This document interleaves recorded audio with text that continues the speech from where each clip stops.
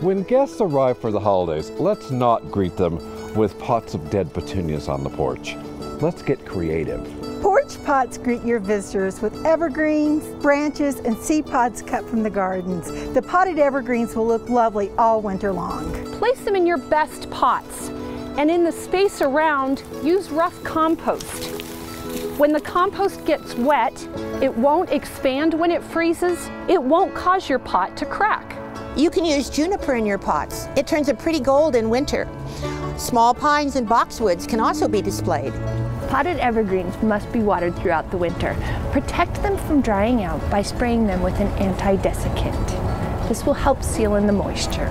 Cut branches, wreaths, and Christmas trees should be sprayed also. It'll keep them fresh longer. If you plan on purchasing a live Christmas tree, dig the hole now before the ground freezes. Store the soil in the garage to keep it from freezing.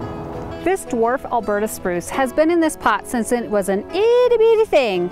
Spraying it in the fall has kept it safe every winter. Evergreens can't take up water when the soil is frozen, so spraying it keeps the needles from browning and dropping.